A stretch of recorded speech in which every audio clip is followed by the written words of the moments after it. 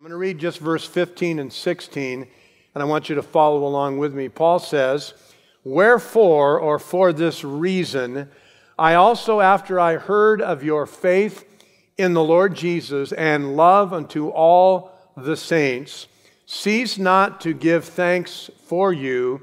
Here it is, making mention of you in my prayers. Now, Paul the Apostle has, from verse 3 down to verse 14, and we spent 3 weeks, given us a list of the blessings that are ours in Christ. Someone packaged it like this: He blessed us immensely. He chose us unconditionally.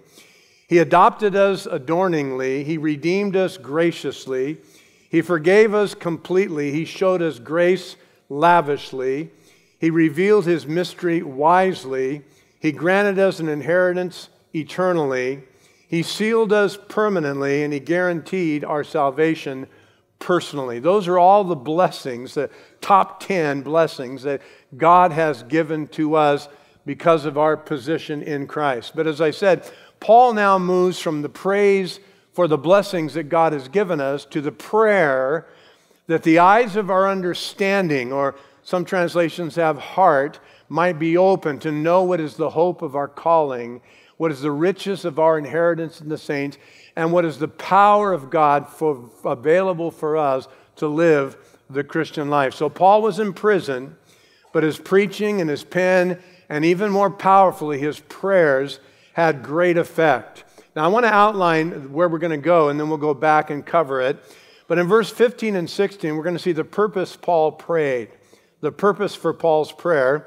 Then in verse 17 to verse 19, we see the actual petitions of Paul's prayer. There's really only one petition, then he breaks it down into 3 aspects. And then verse 20 down to verse 23, we see the proof of God's power. So we have, first of all, the purpose, then the positions, and then the proof of God's power. Let's look first of all at verse 15 and 16 at the reason or the purpose Paul prayed. Go back there with me. Paul says, "Wherefore, or for this reason, I also, after I heard of your faith in the Lord Jesus and love to all the saints," this is what Paul did in light of that, "I cease not to give thanks for you, and I make mention of you in my prayers." So Paul is thankful to God, and he's praying to God. I'm thankful for you, and I'm praying for you. When you think of others in the family of God, do you thank God for them? And do you pray for them? When God brings someone to mind, we should give thanks and we should give intercessory prayer. So Paul is praying for them. Notice for the reasons, verse 15. Because they had faith in the Lord Jesus Christ and they had love to all the saints. Faith and love. Because they trusted the Savior and how they treated the saints. Now this is kind of a dynamic duo, the identifying mark of a true believer. What is a true believer? A true believer is a person that has put their faith and their trust in Jesus Christ. Amen? We sing, "Nothing in my hand I bring, simply to thy cross I cling." And that's what we do. We stand alone in faith and trust in Jesus. How are we saved? By grace through faith. Ephesians 2, 8 and 9. So that's the initial faith of salvation. But once you have been born again by faith, then it starts a life of faith, a sanctifying life of trusting God and believing in God and hoping in God. For your daily needs, you must put your faith and your trust and your hope in God. The Bible says, "The just shall live by" what? By faith. One of the greatest verses in the Bible from the book of Habakkuk. The just shall live by his or her faith. So Paul says, look, I'm so glad that you have faith. Now notice what the object of their faith was. The Lord Jesus. He says, you put your faith in the Lord Jesus. Again, when we get to verse 17, he mentions our Lord Jesus Christ. So Jesus, who is Lord, they put their faith in Christ as Savior and Lord. And they're trusting Him, they're walking in Him, they're believing Him. That's the mark of a believer. And then if you have genuine, authentic faith in Jesus, guess what happens? You have love to all the saints. Now, I looked at that word all, by the way, in the Greek, and I discovered it means all. I was hoping it meant some or just a few or just the ones you like, but it meant all the saints. To live above with the saints in love, that will be glory. But to dwell below with the saints I know, brother, that's another story. We don't always get along in the body of Christ, but we are to love one another. But let me tell you what is a birthmark of the believer. You know what every believer has as a birthmark? Love. Jesus said, by this shall all men know that you are my what? Disciples, that you have love one for another. Love is the identifying mark of a true believer. These are the two aspects. We have faith in Jesus Christ, and we have love to all the saints. So we look up to God in faith, we look out in love to the body of Christ, and we are to love one another. Even when the Holy Spirit sheds abroad the love of God in our hearts, we love all people. That's one of the indications that you've been born again, because you love like God. If God is love, His children should be practicing love as well. So for these two reasons, they trusted the Savior and they treated the saints with love. And by the way, when you get to Revelation chapter 2 and the Lord has a message for the church at Ephesus, what sadly had they lost? Their first love. The same church at Ephesus where Paul says, I'm thankful for your faith and your love. When the Lord spoke to them in Revelation, He says, you have left your first love. So would to God that we stay in His Word, trusting Him, and that we continue to love one another. So Paul was thankful and he was prayerful. Now, before we look at the petitions of the prayer, I want to remind you that you can use Paul's prayer to pray for yourself and to pray for one another. Have you ever got down to pray and you don't really know what to say? Lord, bless my wife, bless my children, bless my grandchildren, and bless my pastor. You can pray that every day if you want. Throw that in there. He needs all the help he can get. And we don't really know how to pray specifically. I'm going to give you a pattern for prayer in verse 17 down to verse 19, where Paul describes the petitions of which he is praying. So we move from the purpose of prayer to the petitions of prayer. Let's read verse 17 to verse 19. Paul says, that the God of our Lord Jesus Christ, the Father of glory.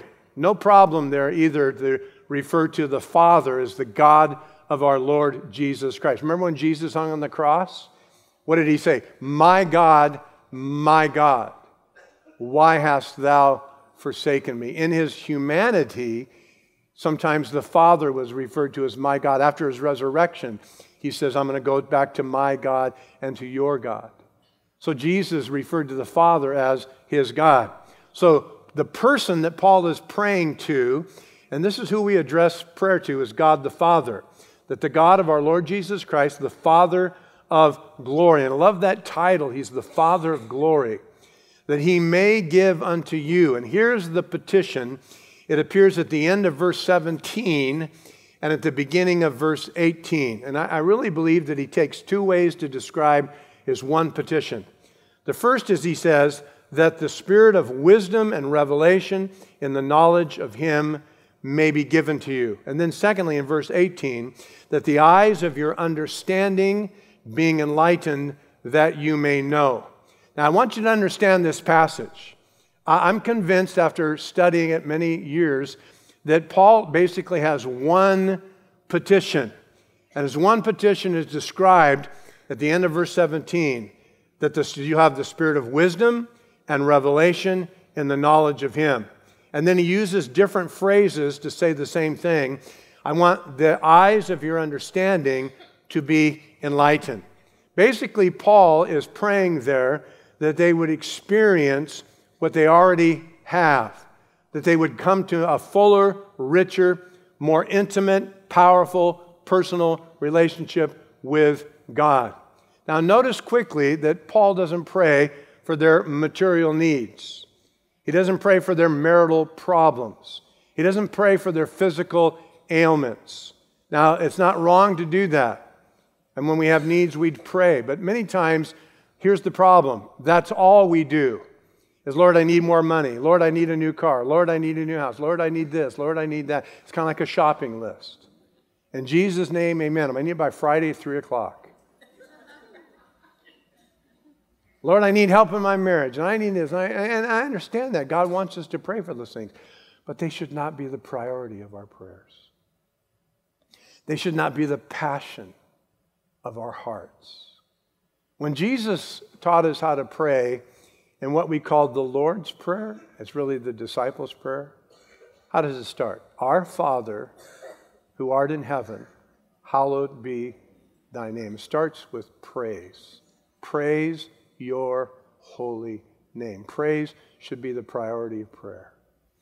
And then it moves to petition, but notice the first petition, thy kingdom come, thy will be done on earth as it is in heaven. Before we even ask God for daily bread, we should ask God for his will to be done.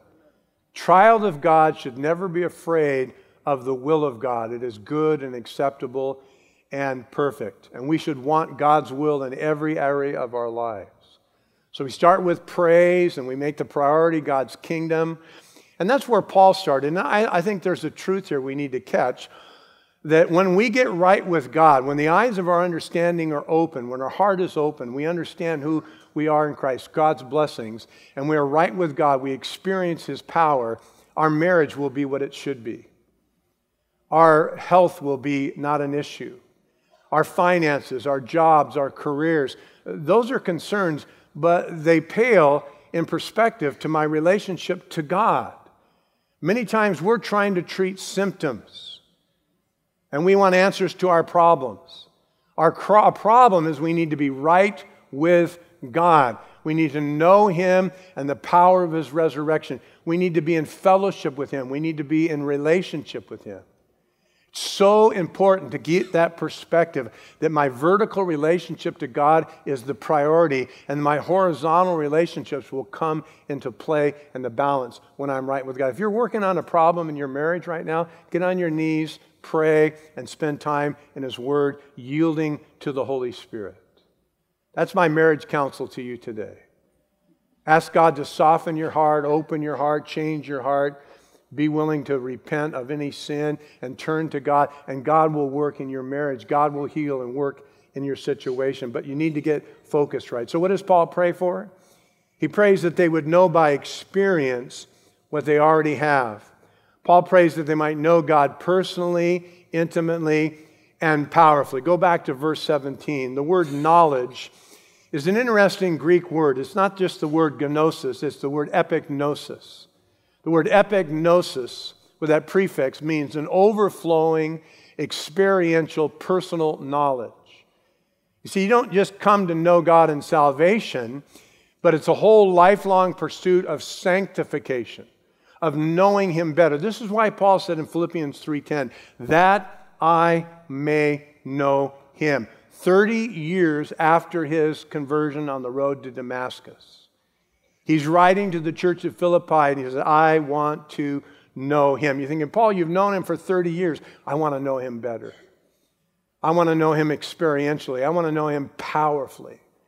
I want to know him intimately. Is that the passion of your heart, pursuing God and knowing God? That's what Paul is praying for. Notice in verse 18, he says, I want the eyes of your understanding to be enlightened. So the spirit of wisdom, and I believe that should be the Holy Spirit that gives us wisdom in God's word and reveals Christ to us, changes us into his image, gives us a knowledge of him through his word. And then our eyes are opened in verse 18, and our understanding is enlightened. Now that phrase, the eyes are enlightened, or your understanding, some translations actually have the eyes of your heart, and I love that. Many times before I preach, I'll pray, God, open our heart, open our eyes, open our ears. I'm not talking about physically, I'm talking about spiritually. A lot of people don't hear the word of God. They don't receive the word. They don't see the truths of God. They don't receive it because their eyes and their hearts and their ears are not open. So even as believers, we need to have a receptivity that we might have a knowledge of Him, an overflowing experiential knowledge. So we ask for the spirit of wisdom and revelation. Now, I believe that the mind or the heart opened is referring to our mind, our emotion, and our will. And how does that happen? We know God personally in salvation. We know God increasingly in sanctification. And we know God perfectly when we are glorified in glorification. So we're first saved, then we grow in sanctification, then one day we see Him face to face, and we know Him perfectly. Now, I believe as far as the text is concerned, that's the petition. That's the petition. I want you to have the spirit of wisdom and revelation, knowledge of Him. I want your eyes to be open that you might be enlightened. Now, he breaks it down for us, and he amplifies on that. It's kind of a Greek pattern of staking the preposition and then going deeper and explaining it. And there are three key words, all of them the same. He says, what is the hope of His calling? What is the riches of His inheritance in the saints, in verse 19? And what is the exceeding greatness of His power to us who believe? So 3 times in verse 18, twice what, and verse 19, what. I've taken that word what in verse 18 and verse 19, and I've highlighted it in my Bible. Those are the keys. Those are the 3 things that he amplifies on, that he wants us to understand. If you're taking notes, you can write them down. First of all, in verse 18, he wants us to know what is the hope of our calling. What is the hope of our calling? Now, the calling reaches back into eternity past, and the hope goes off into eternity future. So we look back, God called us by His grace, right? Remember chapter 1, where it says that the Father chose us in Him before the foundations of the world? Just to think that God chose me and that He called me by His grace. What has He called me to? He's called me unto heaven. All through the Bible, the Scriptures use this concept of being called by God. 2 Timothy chapter 1, verse 9. Galatians 1, verse 15, Paul says, God called me by His grace. In 1 Peter chapter 2, verse 9, Peter says, He called out of darkness into His marvelous light. You know, the church is called the ecclesia, the called out assembly.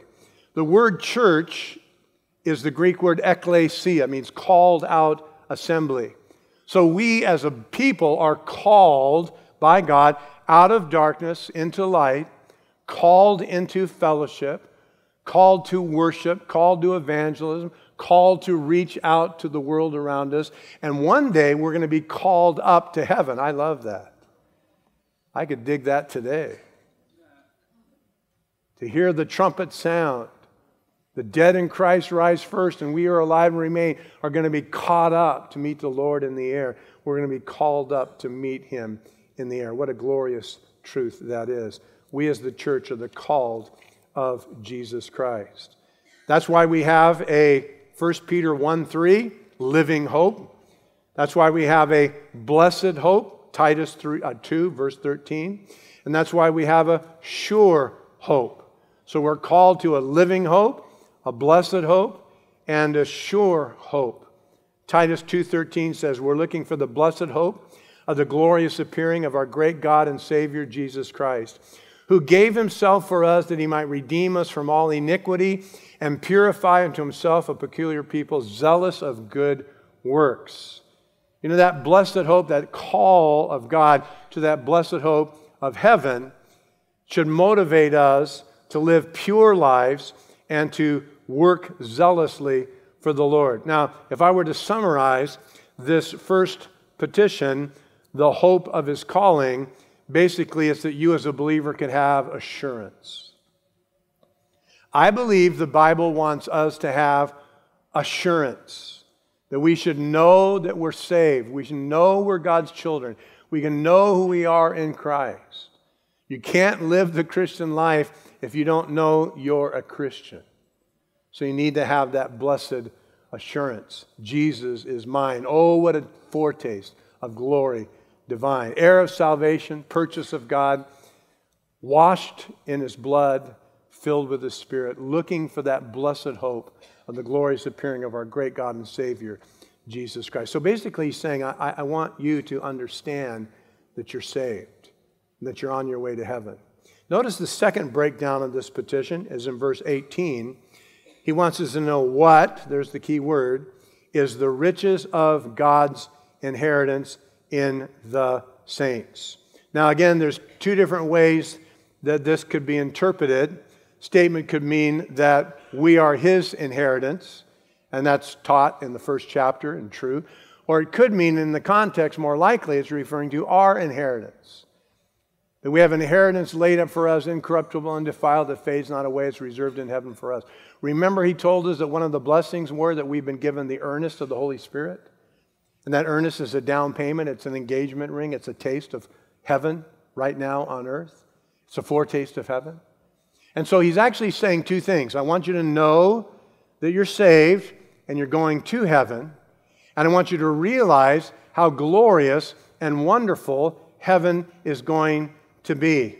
You know that we used to sing heaven is a wonderful place, filled with glory, filled with grace. I'm going to see my Savior's face. What a blessed song. And when we get to heaven, the first thing we're going to do is look upon the face of Jesus Christ, who called us by His grace and saved us, washed us in His blood. Faith becomes sight. And you're going to be able to actually reach out and touch the face of Jesus Christ. Glorious, glorious, glorious day. You ever had a near-death experience? I had one real bona fide near-death experience. I was kidnapped at gunpoint. For a couple hours, had a gun held to my head. Thought for sure they'd pulled the trigger and I would be dead. But I can't tell you the peace that filled my heart. A sense of any moment now, I will see the face of Jesus. What a blessed hope that is. So we know we're going to go to heaven. And when we get to heaven, we're going to see Jesus. And that's going to be glorious. And then we're going to be like Him. Our bodies are going to be transformed. There'll be no more sickness, no more sin, no more sorrow, no more sadness. Heaven's been called the land of no more. For all the former things are passed away. So here the key is the scope of your hope. So we have the hope of heaven, the scope of heaven. I will see Jesus. I will be like Him. No more sin, no more sickness, no more sadness, no more sorrow. You say, well, John, doesn't that mean that you're kind of heavenly minded and you won't be any earthly good? No, just the opposite. The problem with the church today is that we're so earthly minded, we're of no heavenly good.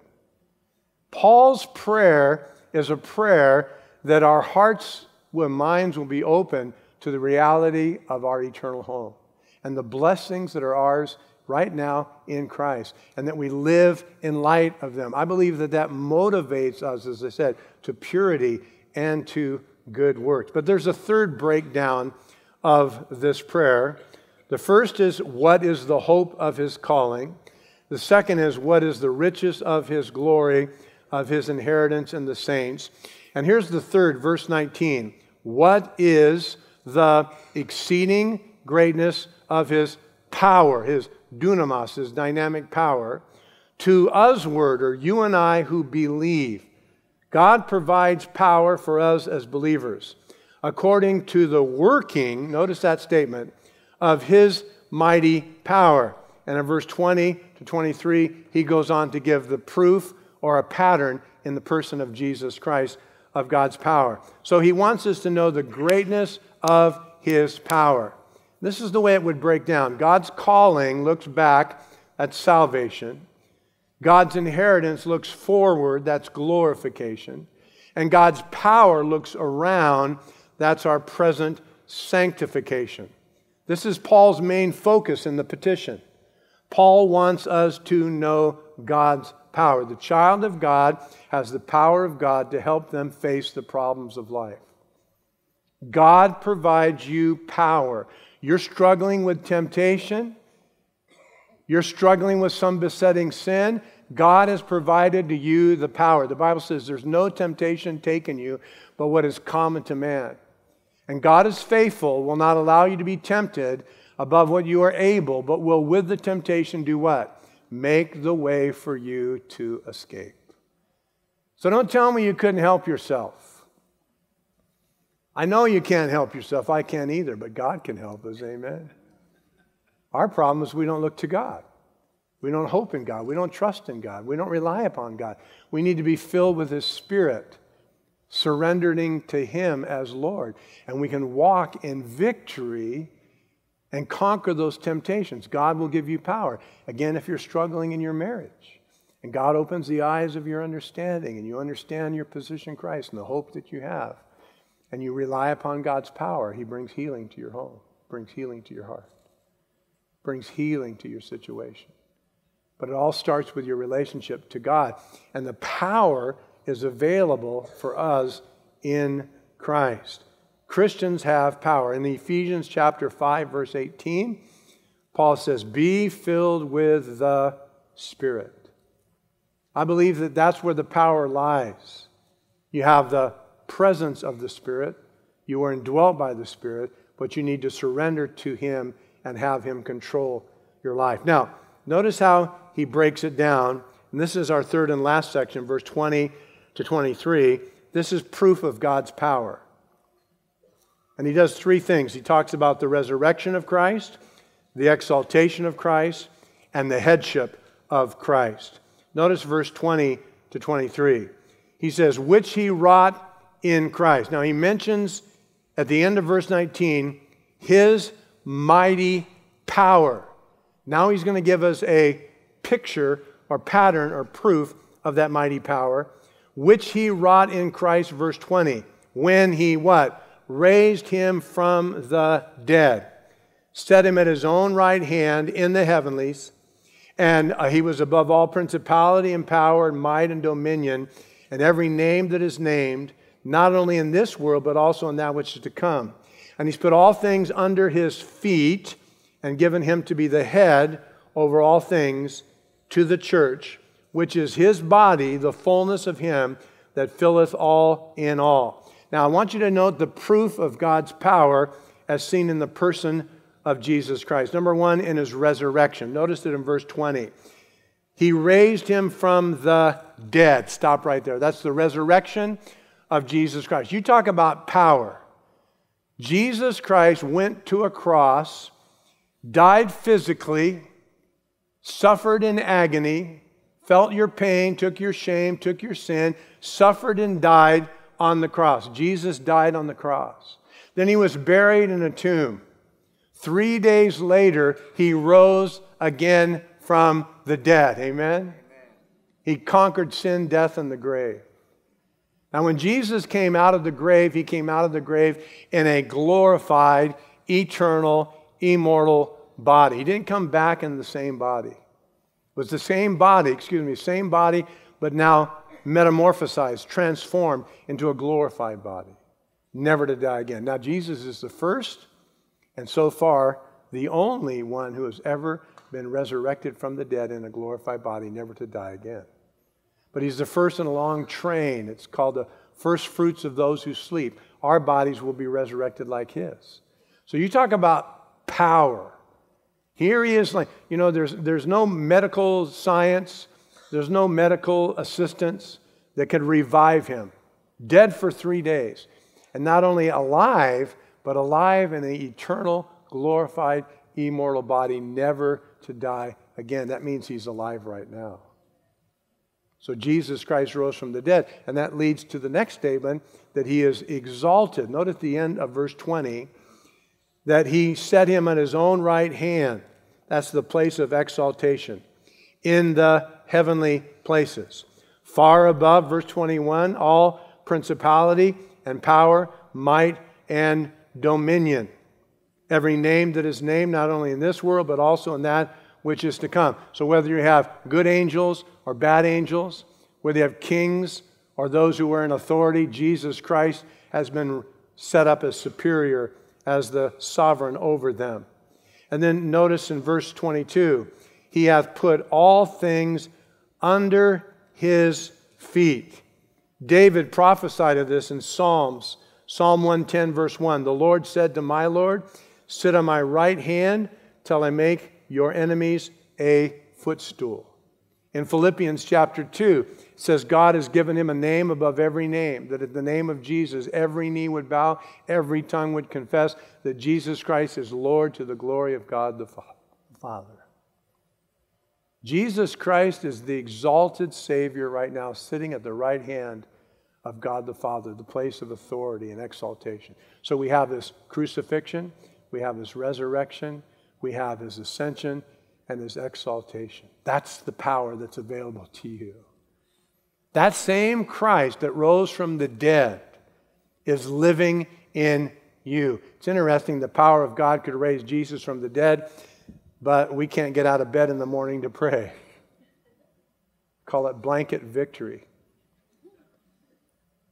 I thought about that this morning when the alarm went. Lord, give me strength. Lord, get me out of bed. Lord, help me. How much power does it take to get you out of bed? Same power that raised Jesus from the dead dwells in you. Amen? To give you the strength to be a loving husband, a submissive wife, an obedient child. To live a life of godliness and purity and obedience to God. I remember as a young Christian, so discouraged, I thought, I can't live the Christian life. I can't live this way. It's too difficult. And as I fell to my knees and cried out to God, I felt this new strength and this power come into me.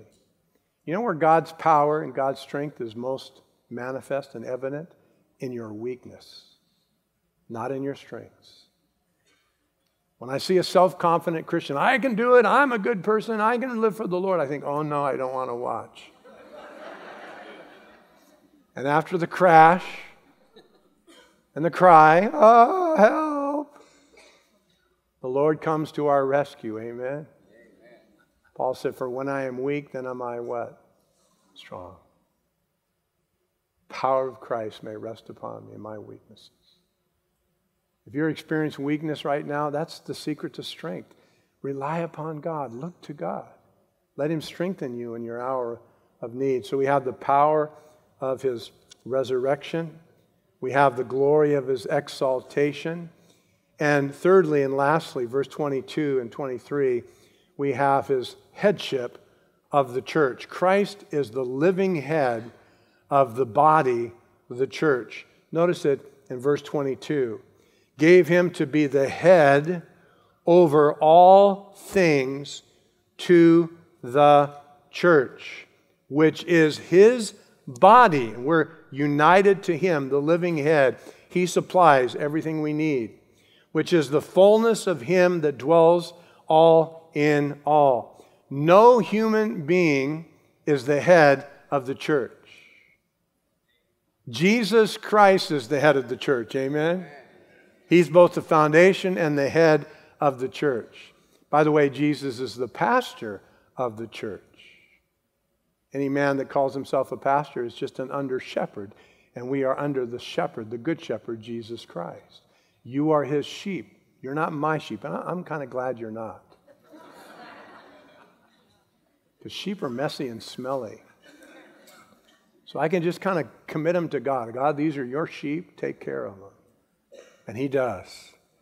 How wonderfully he takes care of his people. He guides us as the good shepherd. He gave his life as the good shepherd of the sheep. So he's the living head. So he rose from the dead. That's power. He's exalted at the right hand of God the Father. That's power. He's the living head that we're united to and we can draw from. And you know what the head speaks? It speaks of care and guidance and protection and provision. God provides, he protects, and he cares, and he guides the church. And we're all united together and united to him. So to summarize what we've studied the last several weeks in light of this morning's prayer, Paul wants us to know God experientially. He wants us to appropriate our riches fully, and he wants us to experience his power victoriously. How do we do that? Through the scriptures, through prayer, through suffering, and through the surrender of our lives to the power of the Holy Spirit. You know what we read this morning? We read a pastor's prayer for his people. This is my prayer for you, God's people. And you can take this prayer as a pattern any day you want, and you can pray it for me, that God would open up the eyes of my heart, the eyes of my understanding, that I might know what is the hope of my calling, what is the riches of my inheritance, and what is the power that's available to me in Christ. Let's pray.